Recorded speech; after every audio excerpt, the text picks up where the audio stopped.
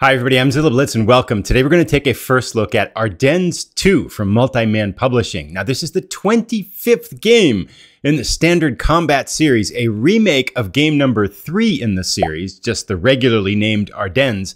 This game of course covers the Battle of the Bulge with a common rule set from the Standard Combat series, 2 big maps and 6 big scenarios. Let's jump in and take a look. I'm excited to take a look at this one. Before we jump in though, let's do a little bit of a general overview. If you are not familiar with the Standard Combat series, the way it works is that there is a core rule set that covers every game in the series, and they've been updating this core rule set over the decades as the series has progressed, because as I mentioned in the original intro, Ardennes II is kind of a re-envisioning and an upgrade to the original Ardennes game, which was the 3rd game in the Standard Combat series, released in 1993, 30 years ago. So the rules have been updated to incorporate make some changes, make things flow a little bit better, and to improve gameplay.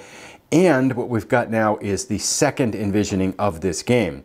The game, of course, covers the Battle of the Bulge, covering the Allied forces versus German forces in December of 1944.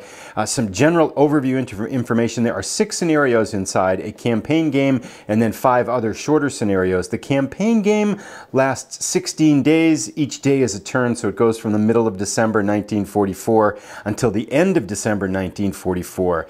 In terms of scale, again, each turn is 1 day, each hex is 1 mile, and units are battalions and brigade-size units. So with all that being said, let's take a quick look at some of the metrics here on the back of the box.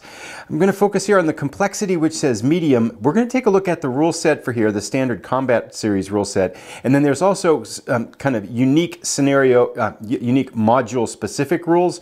But I think even when you add those two up together, medium is certainly, I think, a very modest estimate of the complexity here. I would say that it's probably, if I'm going to 1 to 10, it's probably a 3.5 to maybe a 4, but this is a very, I would call this kind of a meat and potatoes type of series.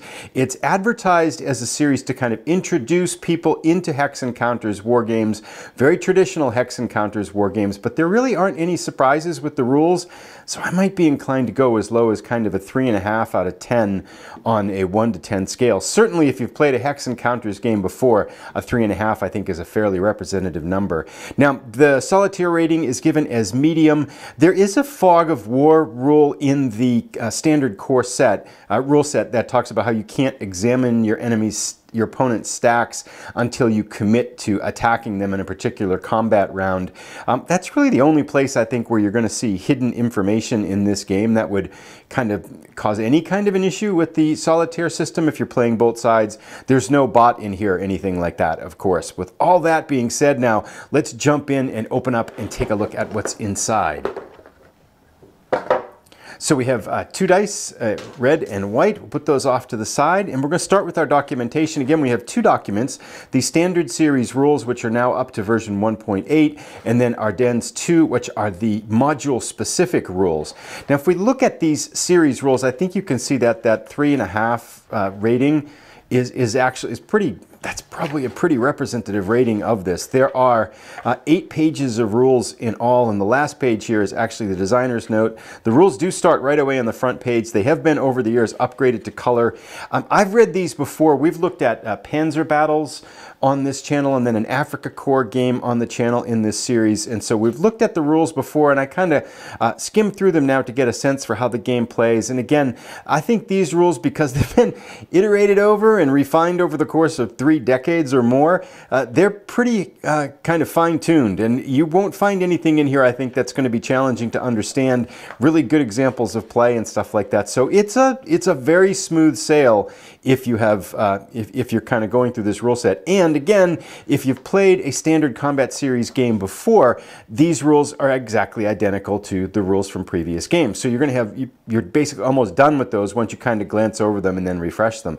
Then we're going to take a little bit of look here at the series series-specific rules. There are 7 pages here of series-specific rules covering elements of this Ardennes battle that are particular to it. There's some rules notes in here for the map and things like that. There's some unit sizes and scale stuff is kind of covered here as well. You get a sequence of play in the turn sequence, some kind of traffic jam element, which is an element of this. We've got west wall hexes to contend with, disorganized units and what they mean in this particular battle, then some kind of modifications and clarifications to combat and overruns, barrage rules, and then artillery and supply, as well as there is a bridge busting rule in here. You can blow bridges if you're the US to try to slow down the German advance, and then some special rules that are unique to individual units.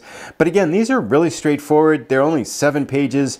So all in all, if you add up to 7 there and then probably 7 here, you've got 14 pages of rule. A lot of examples scattered in here. This is a pretty easy game to learn, which again is, I think, the strength of this series, because this is something, one of the things that you've got nice with a series like this is you've already learned the basic rules if you've played a game before that, so you can kind of go through the scenario specific rules and through the module specific rules and you are good to go. A lot of these are based here on victory points we're seeing in terms of victory points for hexes here, and those are all clearly marked on the map. And then the back half of the scenario of the module specific rule set here are the scenarios, and again there are 6 scenarios. Some of them cover both maps in the game. This is the campaign map, the campaign series here that covers the 16-turn, 16-day full Battle of the Bulge, and then we've got 5 shorter scenarios of various lengths that are kind of articulated through the rest of the rule set here. Then we've got some more designer notes here that are in there and different kind of elements in terms of this module. Then we've got reinforcement schedule as well here too. So all the information you need to be able to play this game in the series here. Terrain effects chart then again on the back of the scenario, kind of module specific rule set here. Let's take a look at our counter sheets. We have 2 of them, 560 counters in all. These are half-inch counters printed on both sides. We've got one for the Allies here and then one for the Axis forces with some markers scattered out here for barrage and disorganization on the Axis counter sheets. Again, printed on both sides. There is a step system for combat and kind of highlighting the basic nature, if you would, of this system. I wouldn't say basic, but kind of a very standard system. We've got attack on the left of the counter here.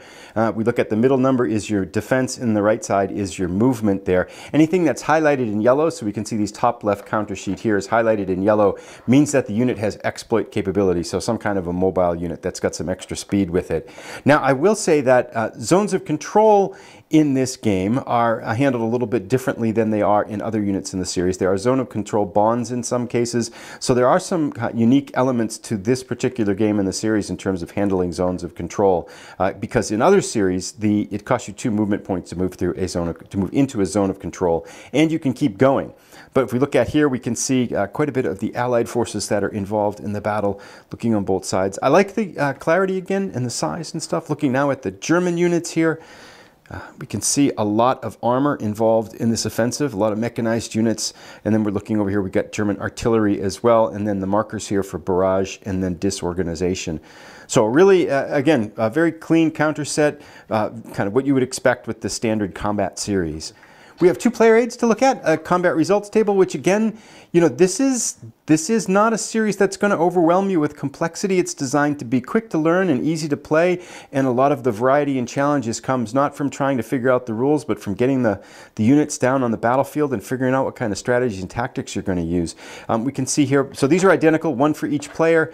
Combat results table on this side. The other elements on the back here, we have air supply for artillery table, disorganized effects, barrage marker effects, and then a half reconciliation table. I'm not quite sure yet what that means, but some very standard player aids that are going to help with the game in this regard. Now the fun part, let's take a look at our maps. So the maps are rather large in this series. We have 22-inch by 34-inch, and there are 2 of them. And again, some of the scenarios, the full campaign game, of course, I won't be able to fit all of this one here. Looking at the first one here, which is the eastern half of the battlefield.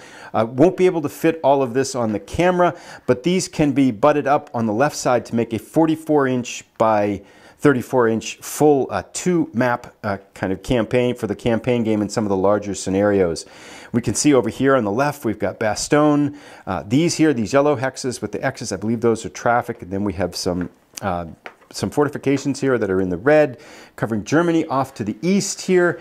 It goes up as well. I like the color palette on this one. It's rather subdued, but I think it makes for a nice contrast between the map and the units. Everything's really clearly marked, and using that standard Multi-Man Publishing hex numbering system where you can see these very clearly. They're dark on light, and then they number every fifth one for kind of, so you just kind of count up to figure out what are inside here. Clairvaux, Bastogne here on the left, St. Vith up to the north here. Maps are kind of, the terrain on these, of course, is very similar in kind of the similarity of terrain. We do have rivers, and then we can see quite a bit here. If we look closely at one of these, we can see these the plunger markers here. This means that I believe this is one of the bridges that the Allies can blow to try to slow down the German attack here. And again, I'm not quite sure how that rule gets handled in the game, but that is an option for the Allied forces. But yeah, I like the artwork on this one. It looks really clean. I mean, these are not games that are going to overwhelm you with their artistic design. This again, I kind of keep going back to that term, but it feels very much like meat and potatoes wargaming.